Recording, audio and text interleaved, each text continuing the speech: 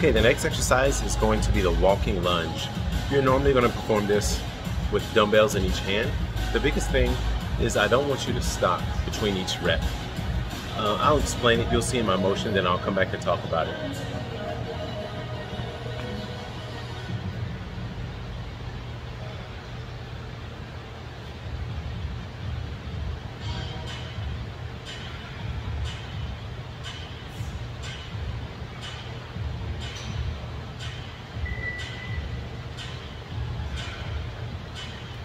Notice how I didn't stop between each repetition as I'm switching legs.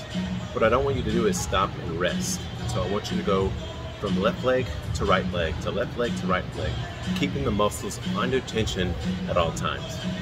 Sound good? Good luck.